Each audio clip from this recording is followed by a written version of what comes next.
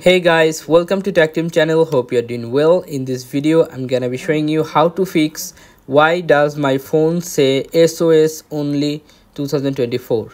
So if your phone says SOS only, then you have to I recommend you to restart your iPhone. Sometime a restart can fix this kind of problem.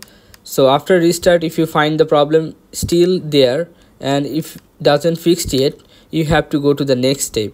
The next step is you have to go to settings from your iPhone, then click on cellular. Now you can see the cellular data here. You have to click on the cellular data turn on and turn off. Okay, 2 or 3 times you can do this, turn on and turn off, and after that you have to go to the next step.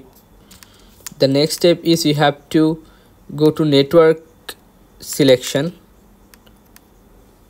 this one, network selection,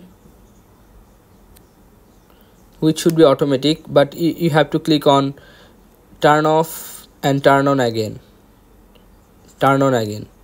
Okay, you have to do it 1 or 3 times and check that your problem has been fixed or not.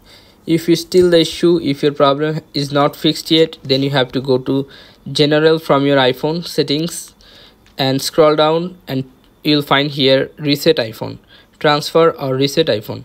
Click on transfer, reset iPhone, click on reset, click on reset all settings, and you have your iPhone will be resetted and you will find your issues will be fixed.